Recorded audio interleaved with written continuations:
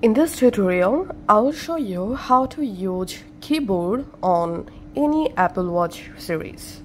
All you have to need, first of all, go to your Watch App Store, and in App Store search for wrist board. All you have to need, install this wrist board application on your both Apple Watch and on your iPhones. Here we can see I have installed the wrist board on my iPhone and on my Apple Watch. Now it's time to use keyboard. Press the crown to go to your app library and scroll down.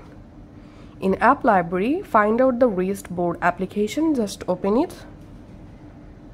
And here we can see the keyboard. Now just go ahead and type the message you want to send, and then tap on the send button and send using, you can go ahead and select any app to send the message. I'm selecting here the message app, and here tapping on add contact, selecting contact, and then I'm just scrolling down and find out the contact,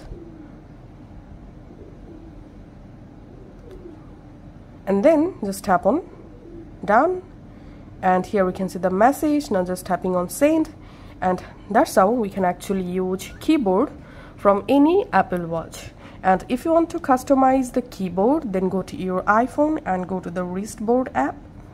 Here tap on settings, and sorry for my mistake, to change your keyboard, go to your wrist board on Apple Watch and tap on this gear icon.